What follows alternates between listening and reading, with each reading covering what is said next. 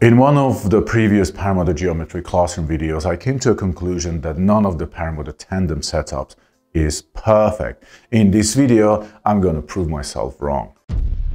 Everything on an aircraft must have a reason. Ignore the status quo, imagine from scratch, and build what you can justify with science. Fail 5 times to succeed once. This is how we innovate paramotors, and for you, understanding the science behind will make you a smarter pilot. This weird thing is a prototype of a Paramotor tandem setup version 3 that we are currently working on, and I believe this setup does it all. It allows great reach for the brake handles during the flight. It provides the maximum leg room for the pilot to run, also maximum authority to steer the passenger during the takeoff phase. I can operate it all by myself, so I don't need an assistant to rig the passenger. I can do it first. If assistance is there, assistant can grab the bar and pull in the front, and I can lower the passenger in flight to have unobstructed view in the air. Let's dig into the details. If you haven't seen the Paramotor Geometry Classroom video that I mentioned before, please watch that first. I don't want to repeat all the geometry and theory that mentioned there. Link is in the description. Now, this is pretty much the standard Paramotor tandem setup. A triangle compared to a regular paragliding setup, that triangle should be twice as long. Now, if you make it longer, it also gets taller, the triangle. That means brake controls of the glider get higher and higher, and sometimes they're very uncomfortable or difficult to reach. I came with a solution for this, and that is making this carabiner part of the triangle. So the bar is connected to the gooseneck bar, and the carabiner, which the whole carabiner with the strap is probably this long, will become parts of the triangle. This lowering the main carabiner effectively by 12 centimeters, 5 inches. And it really makes the difference. Those 5 inches really make a difference.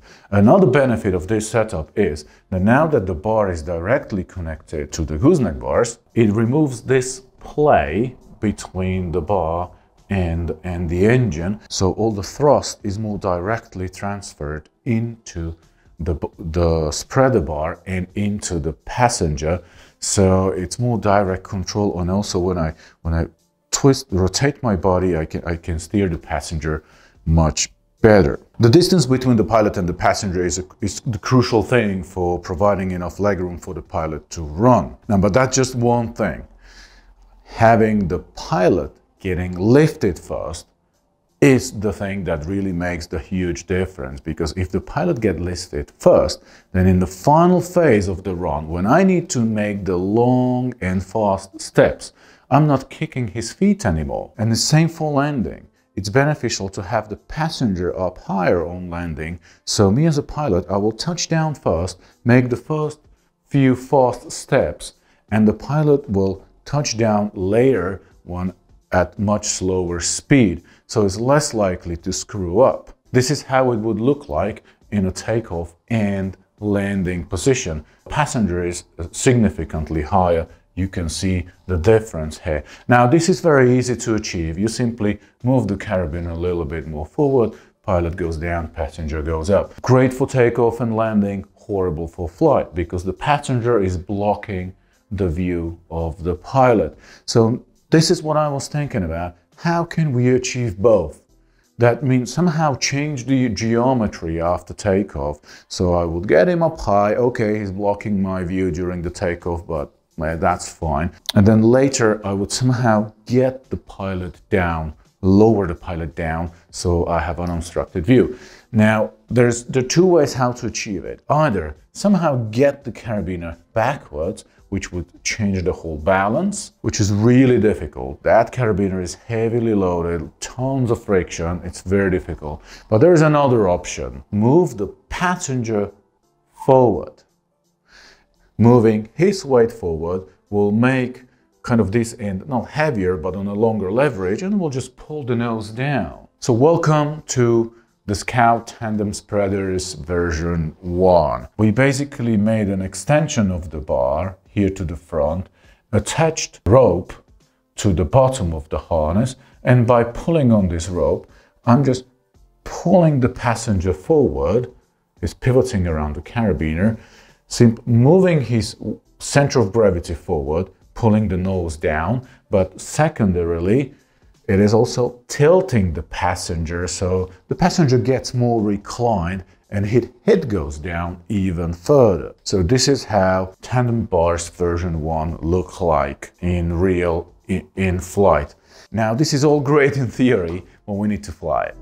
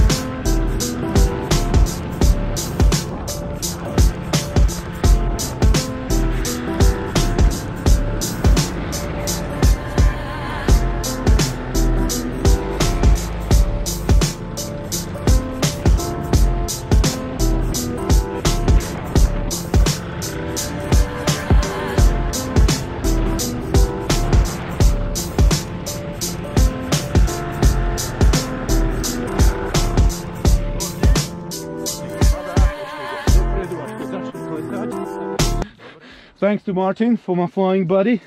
This was the third attempt with the Scout tandem bars, and finally the first successful one. First one was total disaster. Martin was there recording it. Horrible, horrible, horrible. Second one was better, and this is the third attempt, and it was a really good one. So the system works.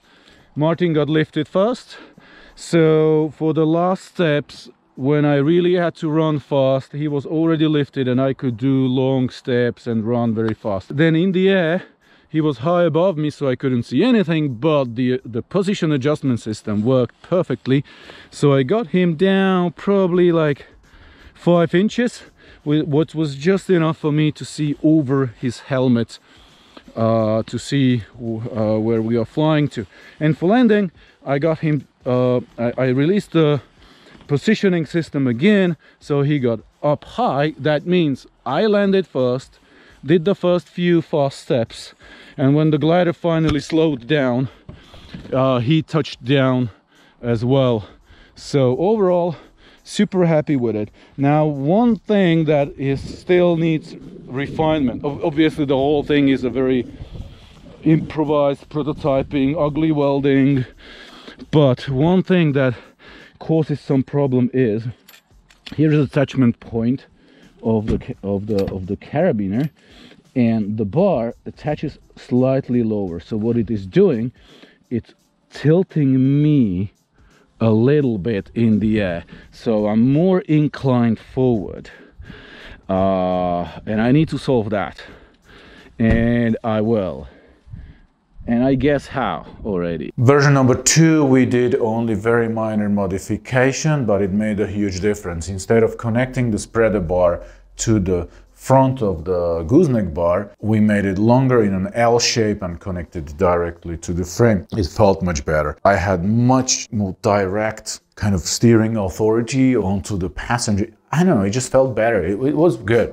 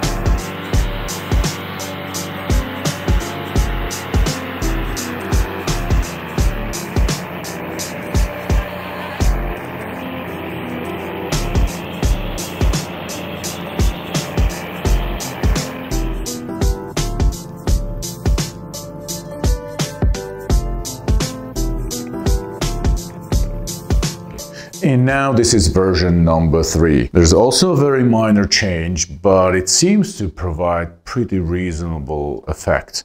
So the difference is that I made this loop a little longer.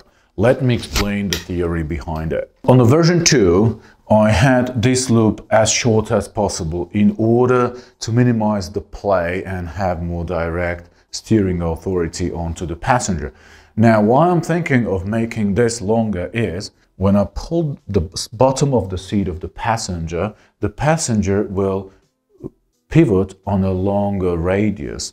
That means it will be easier to pull passenger CG a little bit more forward, and there will be a larger component of moving the CG of the passenger forward and lesser component of tilting the passenger into a reclined position. We modified the bars and we did the hang test and it worked nicely. Now there's one little thing I still need to do before I can do a in-flight test with the version 3, and that is add a strap here. Why is that? As I made this longer, in the takeoff position, if I apply power and start kind of pulling, this strap would go backwards, making the passenger come effectively much closer to me as a pilot, narrowing the gap, reducing my clearance for running. This means I would add this strap. This will be tension only during the takeoff phase, and it will be pulling the passenger away from me or with me. In flight, when I pull the passenger forward, this strap will get loose and basically unused. So we need to do this little modification, and we can do another test flight. For sure, we will cover that on video. I'm pretty confident it will work. I see no reason why shouldn't. We did the hang test, and the only thing is steering authority. It's gonna work, I'm pretty sure. If you have a different opinion, let me know in the comments.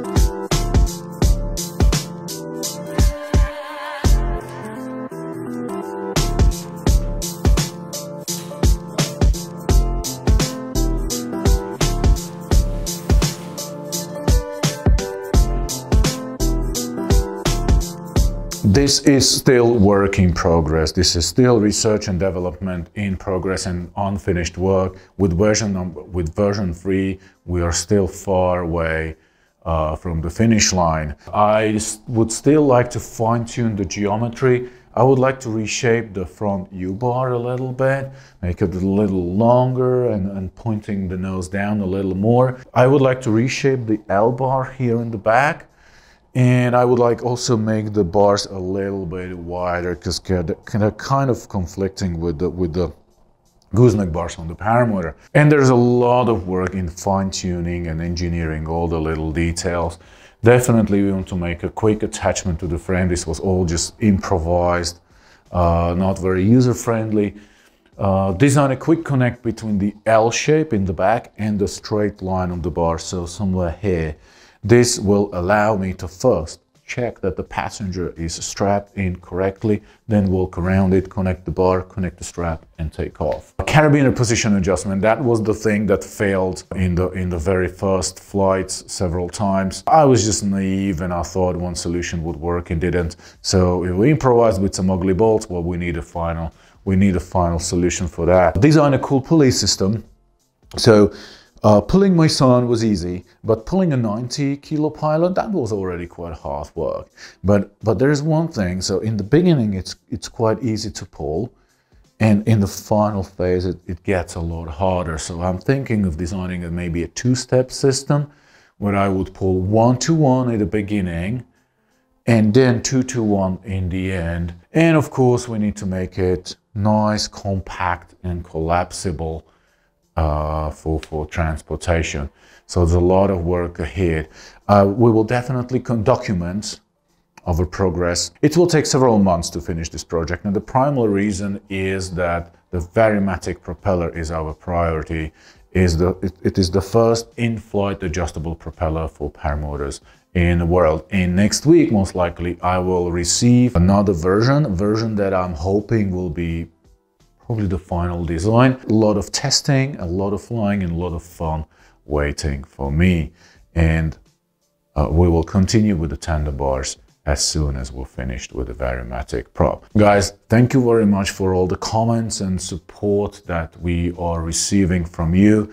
We would greatly appreciate if you hit the like button, if you share these videos, if you subscribe to our YouTube channel. It feels very rewarding on behalf of the whole team. I would also greatly appreciate some comments or advice or any suggestions for further improvements.